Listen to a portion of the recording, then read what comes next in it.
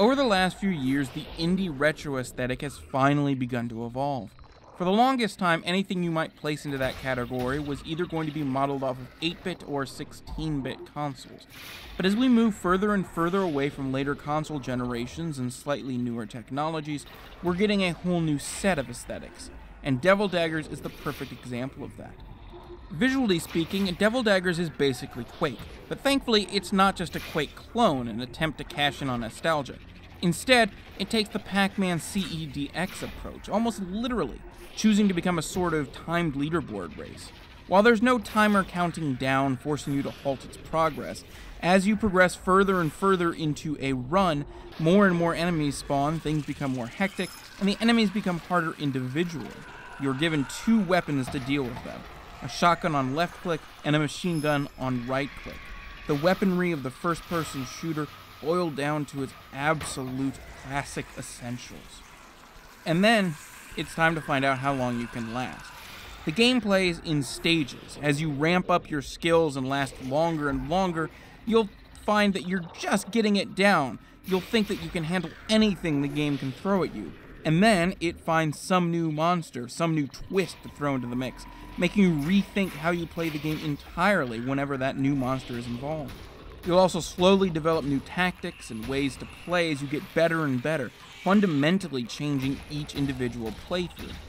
The usual problem with a lot of these leaderboard-centric games is that they rely on the fact that you have to have a certain number of friends that play the one specific game. That works great for games that are basically universal like the first Geometry Wars was, but once you get a bit more obscure, you start to have some issues finding people to compete with.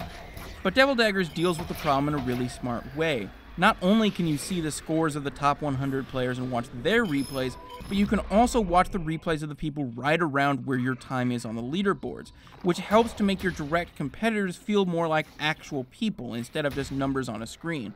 And it makes it much more enjoyable to play for score and to constantly rise up the ranks. You always have a new goal to shoot for that isn't something entirely unattainable, like the people near the top are managing, the people playing at a level far beyond any newcomer.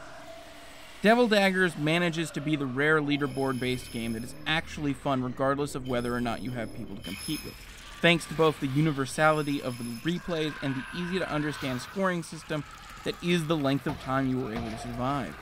Add to that the fact that its hectic nature and easy-to-grasp, tough-to-master gameplay make it a whole lot of fun to play, as well as the constant gameplay updates that it continues to receive. There was even one released right in the midst of me making this review.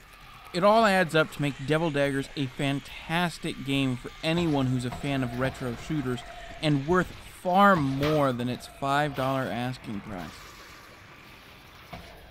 Every Friday, I look at a game that was either ignored when it came out or has been forgotten since. Games that people have missed. If you like that idea, be sure to subscribe so you can see the latest videos. If you like this video in particular, be sure to hit that like button, and thanks for watching.